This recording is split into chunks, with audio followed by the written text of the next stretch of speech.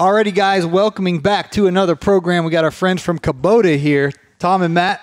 Tom Vachal, Senior Turf Product Manager for Kubota, working out of Grapevine, Texas.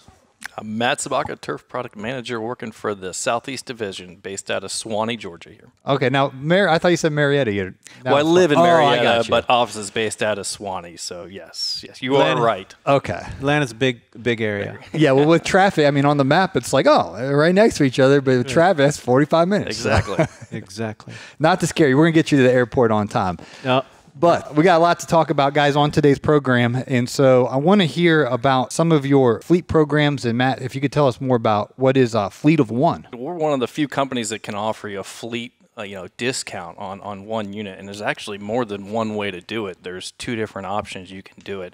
Starting off, there's a thank you for your service program and also a starter fleet program. So we know a lot of people getting into this. I'm sure a lot of people that subscribe to your podcast are, they may be a firefighter, they may be a police officer, they have some downtime, they're looking for a side business. This kind of offers them that discount, that opportunity to get into a mower at a good price, starting out with just basically ID, with information proving that they are doing what they're doing. So what kind of identification or do they need to get started? Yeah, so if you're a retired veteran, you just show your card. We won't take any photocopies of that, but just showing proof to the dealer that you are doing what you're doing, and then they kind of sign off on it to us, proving that you are, and then the dealer will get the discount. The discount goes back to the customer. So, and again, same thing with police officers, firefighters. Just show that proof that they're doing what they're doing. I don't know exactly what it may be. I don't know if it's a badge or an identification card, but usually the ID card works really well, fine. and that is a nice thing. It helps those people who help us all, if you will. Again, that's another one of the ways we like to give back, to offer them that discount. And as he mentioned, with the similar cost breakout, if you will, or discounts apply to the starter fleet type folks. And the starter fleet type folks is, again, fairly simple as well, Matt, right? Yeah, starter fleet. I mean, we know some of them may not have an established, business license right out of the gate. So we'll actually, with a picture of a truck and trailer, we'll give them that fleet discount. So that's the proof that they're in the business, they're getting started. So it's kind of how we like to do that one. So and one of the things we like to do about that is, we know it's important, and we know there's a big cost associated with your subscribers here and the listeners of these podcasts, that we're looking for advantages. And these are some of the ways, again, that Kubota looks at, is trying to help give that advantage back to the users to help grow our business. And as you buy more Kubota products, you get deeper discounts. Okay. So there's some other things that are out there, even with current people who may not be using that product, but those products will count towards all your other Kubota products and things like that. So it allows us to be very competitive with many of the other manufacturers out there, and we try to help them get to our dealership, to our group, to learn about our products and use our products. Can you tell me a little bit more about the insurance comprehensive coverage? Yes, so the K-TAC insurance, Kubota insurance that we provide, it's a Kubota product. And the reason we're kind of bringing it up in this situation is, it's something that not everyone knows about, but you think when you buy a machine, your homeowner's policy will cover it if something happens. And this one takes it almost a little step further. Like I said earlier, this is a Kubota product where we are behind it 100%, but it covers your piece of equipment when it leaves the property. So when you're a contractor and you're out mowing, if it falls off the back of a trailer, you're in a wreck, a $250 deductible gets that machine repaired or, if needed, replaced. And even in the case of theft and even accidental, if something happens to it. It was funny, I was talking with our credit rep, and he said one of the highest incidences is zero-turn mowers going into lakes, which I didn't realize was one. But they're popular footage on Instagram. If you want to go viral, take your mower into the lake, use a trending sound. There you go. It'll go viral. So if you have that coverage on the machine, through K-TAC, that's an accident that's covered under insurance with a $250 deductible. That's something that I just don't think I've seen out in the industry. So that's kind of a really good tool for a landscape guy to have. Yeah, Matt, we had a guest on the show, Paul, down in Miami, and he had bought a new mower. It was on his trailer. Oh, he had an open trailer. He had 3 employees. They were working in the backyard, and he was out at the store. and his employee called him and said, "Hey, Paul," he said, "where's the truck and the mower?" And he's like, "What are you talking about? It's out front." And they're like, "No, it's not." And he's like, "Stop playing with me," because he was at the store. Like, it's not there. Well, someone had come and stolen it. They just wired the car, drove it off with the open trailer and the brand new mower, and he didn't have insurance on the mower. Yeah. And so it was brand. I mean, I'm talking like 1 week old, and it got stolen with no compensation. And it's amazing how often that happens. Working in the dealership like I did before I came on board with Kubota, it was, I would say, almost a week to every 2 weeks, there was instances of mowers or the trimmers. Well, the power equipment's a whole other story. That's easy to get and go, but a mower is it's a big chunk of change. And like I said, it's with this program you can finance it, so you get 0% financing that can get rolled into your payment. And again, you're covered, you're protected in those cases. And typically that insurance is he's mentioning when you're rolling into that payment, that $250, at 36 months, it's, $4 or whatever a month for that coverage. And it covers everything. I mean, it covers so many different things and perils associated with the equipment that it's amazing. I mean, if it's quite a program, and usually when someone starts using it, they never stop using it. So how does somebody start using the financing and that route? Yeah, so you can come into your dealerships if you want to and go that route. You can fill out a paper or go online on Kubota USA. We have a section where you could fill out a credit application, and you get pretty good turnaround when it comes to that. They're very quick when it comes to approvals, whatever it may be. If people are out looking at that and they want to go in and know what they either qualify for, you can do that on the online credit apps and things like that. So you can come in and get it basically all the way to the end, if I'm stating it correctly, and then you can go to the dealership and make your final selection and finish the paperwork there at the dealership is how it works. It's a pretty smooth process. Yep. And our financing, even though we're in crazy times right now, finance rates are going up. We're still holding on. Even our 700 series right now, we're still offering 0% for 48 months on that commercial unit. So we're still in a strong position when it comes to interest rates on units. So they're doing well with that. Right. The other thing I want to mention of these programs and things like that, the fleet programs, is, like I said, there's varying levels of discounts that are out there available to people. And it's very easy to qualify. And most all of your dealers, if you're interested, your dealers will know a lot of information about it. Or there are also things on our website that you can get some cues and find out what the discount levels are of the machines you're looking at. There is kind of a varying scale depending upon the unit size. There's a little different discount for several of the machines and things like that. So again, that's going to help put a little bit more of that money back into your customers' pockets. Yeah, if you guys were just starting a lawn care business, and I'm talking you are broke, busted, and disgusted, money is tough to come by, would you look at a prosumer machine, commercial, and finance it? Like, what would be your strategy if it just wasn't big amounts of cash in your bank account and you wanted to get things going, starting from scratch? Yeah, I think the prosumer route is a great way to go. And then you get in there with that starter fleet. For us, you could still get into 0% financing if you qualify, and you're ready to go with that low monthly payment. And then you can also again get it covered under K-Tax. So, and if you're starting out, you don't have that bank of cash sitting there. If something happens, you're still protected. So it's for a person starting out, it's kind of got you covered in a lot of cases. So right, and a lot of our dealers, they sell trailers and other things. Soup to nuts, they can kind of cover the whole. One-stop shop it, if you will. Many of them, most all of them carry a handheld blind if they need handheld products. Bring your truck up, back it up, load up, fleet of one. That's something not everybody has, and we're pretty proud of that. And we're here to try to help those startup landscapers, put a little more money in their pocket and be successful. And that's why we're participating and joining here with you is to get that message out. Mm-hmm.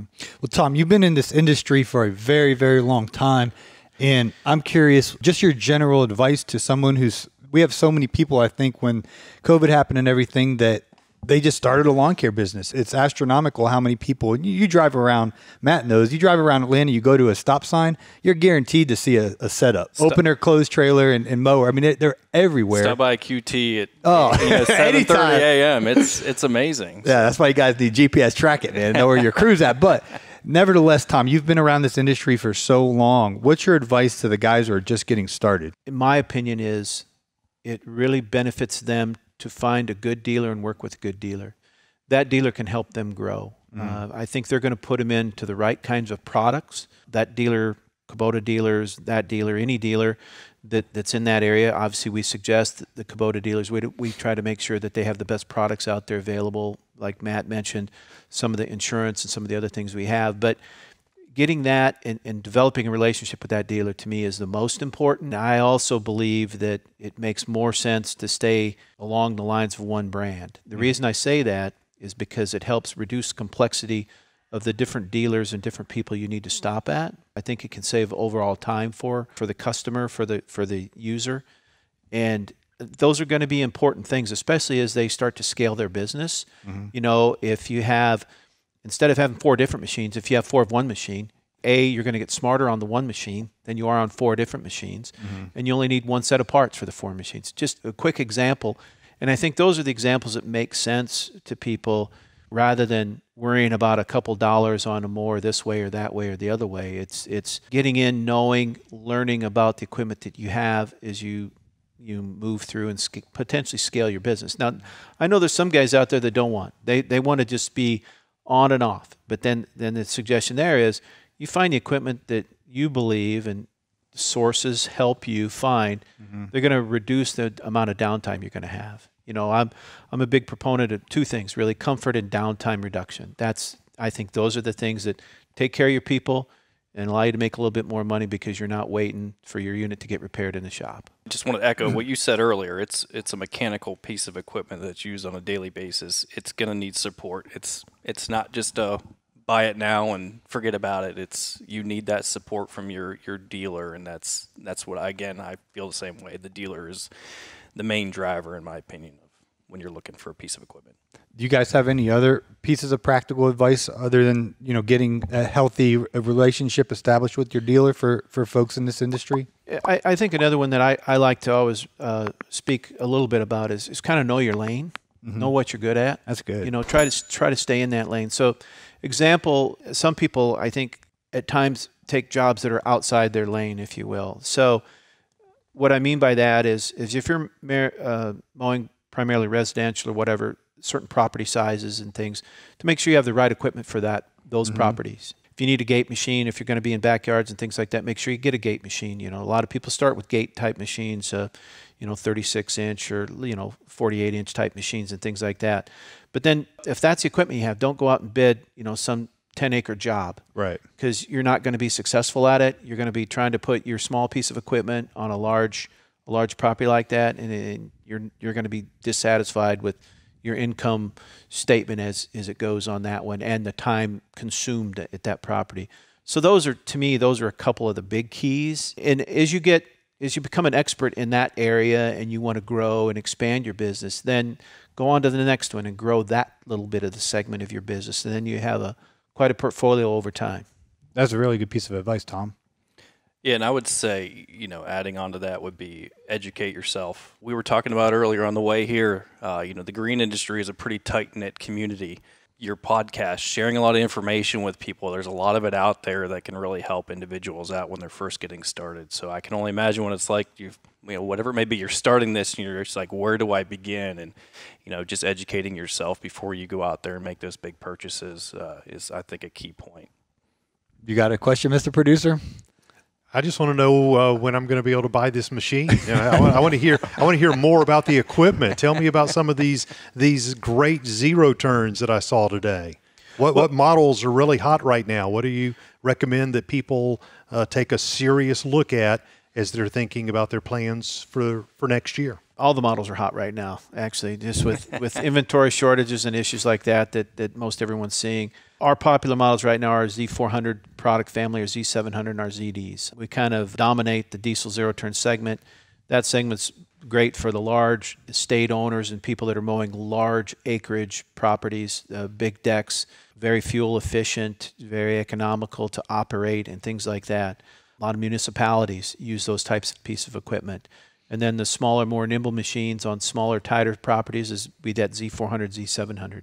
So we have what people need. They just got to go to their dealer and check it out. And again, from the podcasts and everything else online and all those things, people can learn a lot. To me, it's next level when you start getting the dealer involved, and they're really the subject matter experts on the product as well there. And then they have a lot of support behind them.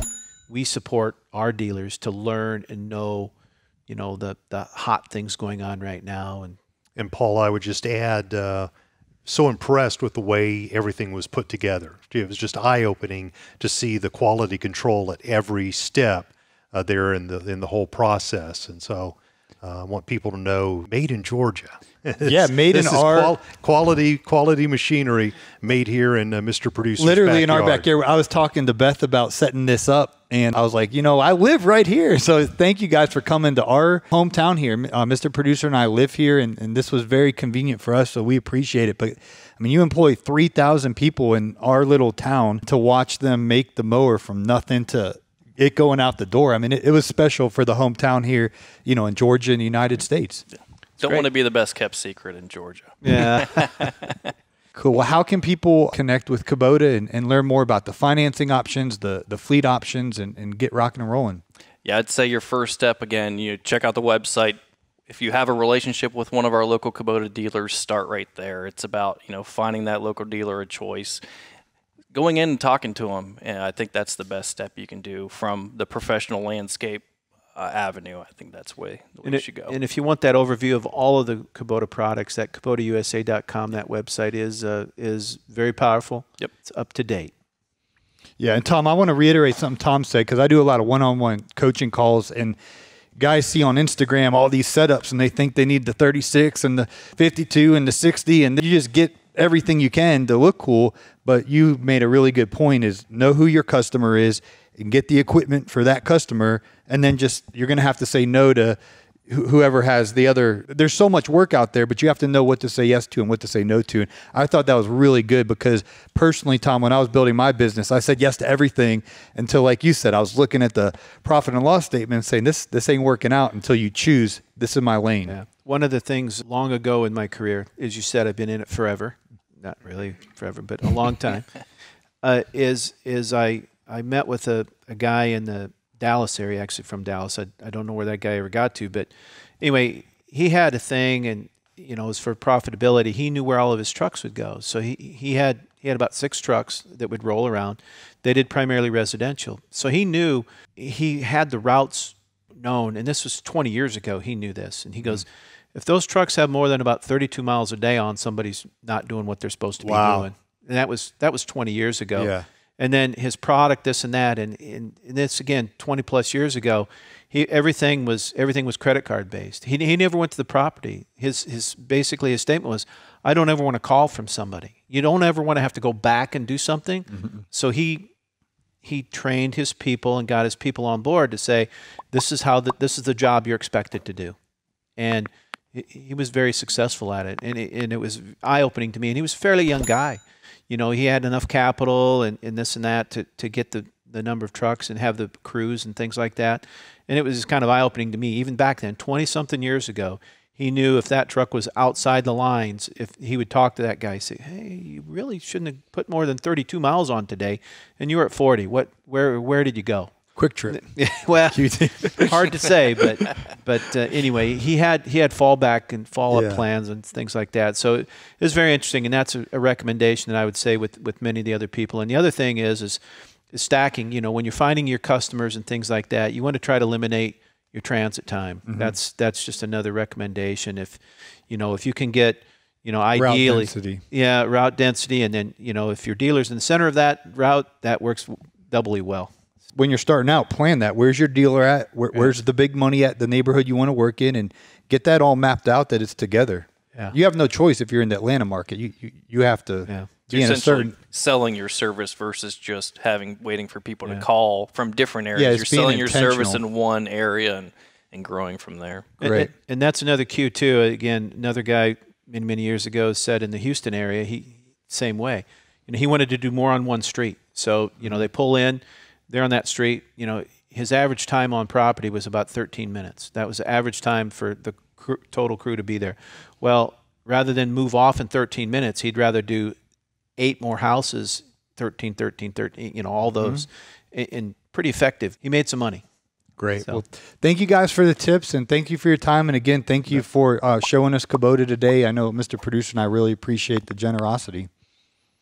Well, you're very welcome. Thanks again for having us on. Appreciate it. Thank you, guys.